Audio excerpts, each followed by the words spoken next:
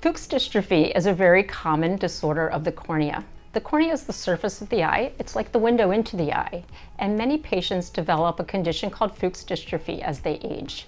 It's actually reasonably common in a corneal practice after the age of 60, and it's one of the most common conditions that we treat as corneal doctors. We're fortunate over the last 20 years there have been major advances in the treatment of patients with Fuchs dystrophy. Years ago, 20 or 30 years ago, full thickness corneal transplants were done in order to help patients with Fuchs dystrophy. However, over the past 20 years, we've been able to do partial thickness corneal transplants.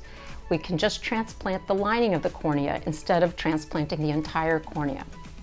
This allows patients to see better faster, and it decreases the risk of rejection. So our goal is to have you back up on your feet, seeing reasonably well within a week.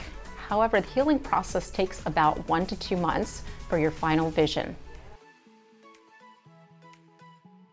The procedure itself, which is called a lamellar corneal transplant or a partial thickness corneal transplant, is about a 45-minute surgery. The eye is put to sleep, so there's no pain involved in the surgery.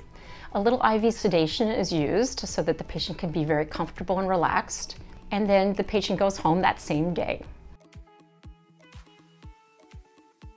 Now, this is a unique surgery in that some special positioning is involved for patients. Patients have to lie on their back most of the day for between 2 to 5 days post-operatively. So it's very helpful to have a family member or a friend look after you, bring you things, kind of care for you during those first few days after surgery. The thinner the graft, the longer you end up laying on your back. You have to lay on your back so that we don't have to use sutures. Instead, we just use a bubble inside the eye. So when you're lying on your back, the bubble rises to the top. That's the importance of lying on your back. So it is very important to have the patient's cooperation in this positioning post-operatively. The better the patient positions, the faster the healing process occurs.